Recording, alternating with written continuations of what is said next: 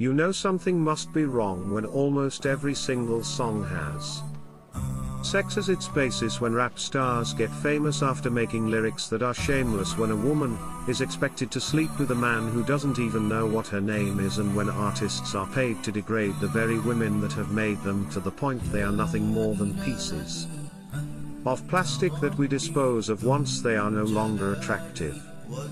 'Tis sickening and sadistic that this world's become so misogynistic, and you can call me unrealistic, but just listen to the statistics: 7 in 10 men view porn. While over 75 million are addicted, 68 million requests a day for pornographic pictures, making 1 in 4 searches sexually related. It's like nobody even knew she existed until she got naked, degraded and abused over and over again just to gain millions of views.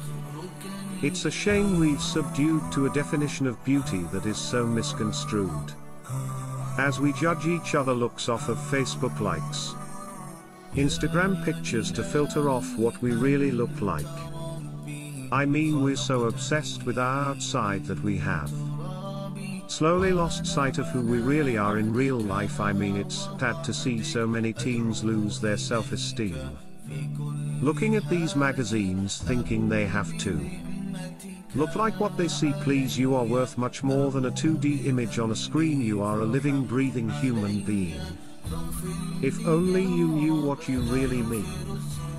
Just look into your history and begin to read of all the girls in the world who were capable to achieve, and you will surely see with certainty females like Fatima al-Fayri, who opened the first ever university, Rufaida al-Islamiyah, the first nurse to perform surgery, and Aisha bint Abi Bakr, the greatest female scholar in eternity. It's a shame you probably haven't even heard of these great female prodigies. Honestly, we don't have to give up our modesty in order to be successful, for you are worth much more than an object that is sexual. You have so much more potential. If you only knew your worth, you would see that you could be like the greatest of all women to have walked this earth, like Mary, the mother of Jesus, chosen by Allah to be an example for the believers.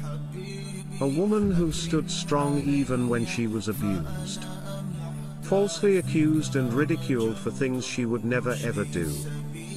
So it didn't really matter when there was nobody else besides her, for she knew that God was Rizaq and her ultimate provider, and she had her trust in him alone.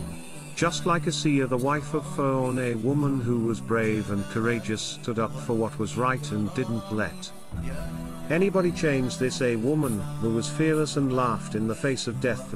She gave up the riches of this life for a palace in the next up. Khadija, the mother of the believers, a wealthy merchant who had nurtured the Prophet for over 25 years, his first wife, the love of his life and the mother of his kids. She was the first to believe in him when nobody else ever did. She just is beyond any words that can make you understand.